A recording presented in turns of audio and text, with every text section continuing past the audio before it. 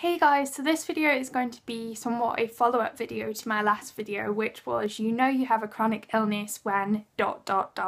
If you've not checked it out, then check it out because it's quite a fun video.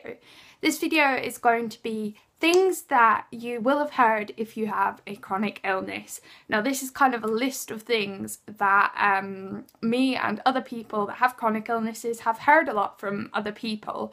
Now again, like my last video, I want to say thank you to my friends on Spinny Strong because they gave me ideas for this video and helped me put it together. So here we go. You're on a lot of medication for being so young. This is something I do hear a lot because I am on various tablets and various inhalers and things, and people just think it's a little bit eccentric. I've never heard of that. Are you sure it's real? Like, yeah, I'm totally making it up. I totally made up this list of symptoms in this really complicated disease name just for the lols. I've only got a cold, so why won't you meet me? Because I don't want your germs, because, well, I get your germs and they're gonna be twice as bad for me. My sister's boyfriend's cousin's granddad brother has that. This is something I hear quite a lot. Particularly when it comes to asthma, I hear, I know somebody with asthma. Don't you think losing weight would help? The amount that I've heard this comment defies all logic. You should become more active. It'll be beneficial. If I could be more active, then I would. I don't particularly enjoy sitting on my backside doing nothing. Are you at home or are you at the hospital just now?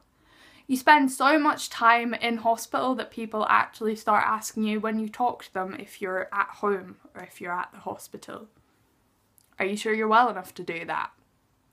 People seem to treat you like you're really, really fragile, like you're gonna break suddenly when you're diagnosed with a chronic illness. My sister has that, and it's really not that bad. Stop being so dramatic. I particularly hear this a lot with asthma. People seem to think that asthma isn't that bad, but I have the severe form of asthma, so it is kind of a lot worse than your sister's asthma. You must totally enjoy getting morphine.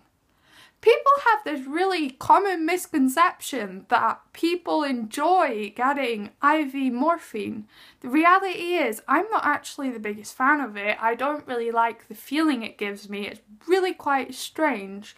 And to be honest, when you're in a lot of pain, the last thing you're really thinking about is, oh, I'm getting high off the morphine. How do you possibly cope with all of that? I just have to, you know, I've not really got a choice. I can't really just sit there going, well, I don't want to deal with that today. I'm just gonna not deal with it. Just gotta kind of get on with it. And lastly, how are you not dead yet? I've heard this quite a lot. People seem to assume because I've been through so much medically that I really shouldn't be here anymore.